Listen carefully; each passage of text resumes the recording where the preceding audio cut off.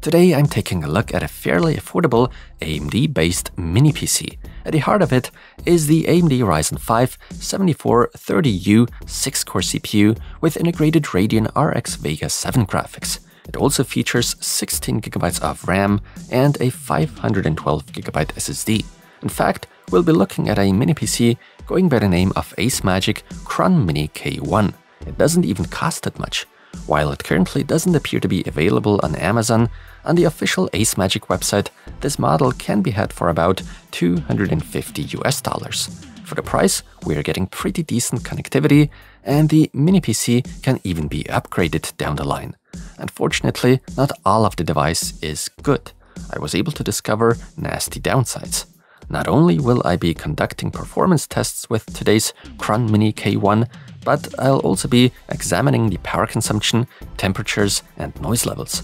Furthermore, I'll also go through virus scans and will check whether Windows 11 is activated and if, how it was activated on this device. Is the K1 Mini PC suitable and a good choice for you, or should you steer clear of it?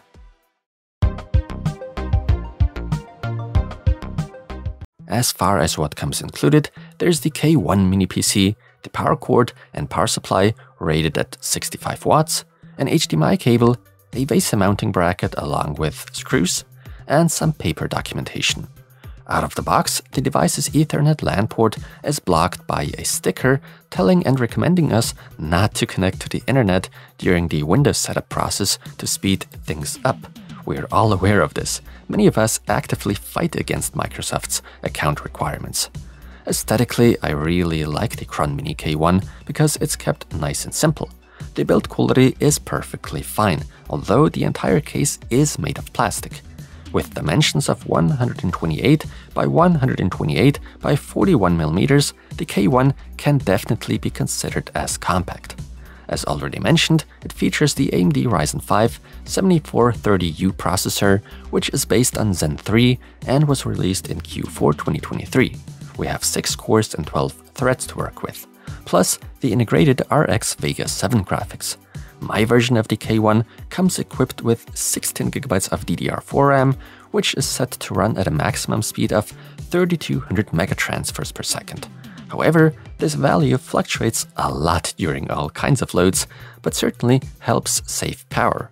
While I couldn't capture 3200 megatransfers exactly with a screenshot, I can confirm the value of 3200. Unfortunately, the memory is only running in single-channel mode, which is anything but great, especially for a Zen 3 CPU. This definitely costs us performance. One could call this a moderate to even a serious configuration error on ACEMAGIC's part. However, I kinda understand why they did it. The K1 is also available with 32GB, where a second 16GB module is installed. This may save costs in the production line, but in the end, it's the customer who's losing out on valuable performance. Still, this could make upgrading a little easier when there aren't two 8GB modules installed to achieve 16GB. Nonetheless, the configuration still is rather suboptimal. There's a so-called Radeon M.2 SSD with a capacity of 512GB installed in here, based on SATA 6GB per second. The read and write speeds achieved with it are satisfactory. Now, to open up the device, the rubber feet must first be removed. After that, we are provided with good access to the internals for upgrades. Here you can clearly see only one RAM module being installed. The CMOS battery is also easily accessible, and while only a SATA SSD comes pre-installed here, the Mini PC does in fact support an NVMe SSD based on PCIe 3.0 X4.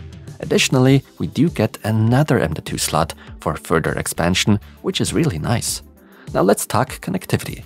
On the front, right next to the power button, 3.5mm audio, 2 USB 3.2 Gen 2, and one USB 3.2 Gen 2 Type-C port with DisplayPort capability. Very nice indeed. On the device's rear, one HDMI 2.0, one DisplayPort 1.4, gigabit LAN, and 4 USB 3.2 Gen 1 ports. So there's definitely no shortage of USB ports here. There's no SD card reader on board though, but that's okay considering the variety and amount of other ports provided. There are ventilation cutout holes all around the Mini PC and also on the bottom for the fan to draw in fresh air. As for wireless connectivity, we get Wi-Fi 6 and Bluetooth 5.2. For the price range, that's okay. As expected, Windows 11 Pro is pre-installed. Out of the box, it's the version 23H2, and after performing a quick check, it turns out that ACEMAGIC activated using a volume muck license key, although some members of the community have reported of some issues they encountered with such a license after a while. At some point, Windows was suddenly no longer activated and they had to purchase a key themselves. Others, however, reported they hadn't had any issues so far. So it's best to look at the volume muck activation with a bit of caution. There doesn't appear to be any bloatware third-party programs on the system. This does appear to be a clean install of Windows. The standard Microsoft Edge web browser comes pre-installed, which, as is often the case, includes the Google Docs offline extension. Other than that, no extensions appear to be pre-installed. Also, there don't seem to be any questionable processes or services running in the background or ones that start up with Windows. Nonetheless, I always like to play it safe and decided to run a total of 3 different virus scans. Neither Windows Defender / Security nor Malwarebytes were able to detect any threats. I got the same result with the external SSD scan I performed with Norton 360. There doesn't appear to be any malware on the device. ACEMAGIC does have a certain history, as you might know. The UEFI BIOS is kept very basic. We users are only given the bare minimum in terms of what can be adjusted in here. I personally find that to be a shame. At least one can play around with the P states a bit. Now, once the Ryzen 5 7430U CPU is set to run at full load, it initially clocks at around 3.2 to 3.3 GHz. Even after 2 minutes of that, the clock speed remains virtually unchanged at 3.2 to 3.3 GHz, with a few fluctuations in between. The CPU in today's K1 runs at a maximum package power of 28 watts. The CPU performance achieved in the Cinebench 2024 test is quite decent for a price of around $250 or 300 euros over here in Europe. Both the multi-core and single-core values are impressive. These would certainly have been even a bit higher if ACEMAGIC hadn't limited the K1 with single-channel memory. However, this does not have a noticeable impact on everyday tasks such as watching 4K UHD videos and movies. Everything plays back smoothly. Image and video editing, as well as rendering, are somewhat possible with this device, but you still need a fair amount of patience to sit through that. You shouldn't set your expectations too high. In terms of gaming, I would have hoped for far better results and a smoother frame rate than with a comparable Intel CPU, thanks to the Radeon RX Vega 7 graphics. Unfortunately, my expectations had to be lowered by a lot, because while older titles are playable with significantly lowered graphics settings, it's definitely not really an enjoyable gaming experience by any means. Having the RAM run in single channel isn't exactly helping either, but even dual channel won't be creating any miracles here.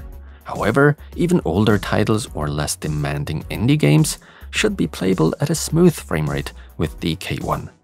The power consumption, especially at idle and under low loads, is phenomenal. At maximum load, we are looking at give or take 40 watts. The integrated constantly spinning fan and cooler do a great job. This keeps the CPU temperature below 80 degrees Celsius on average, even under heavy maximum load.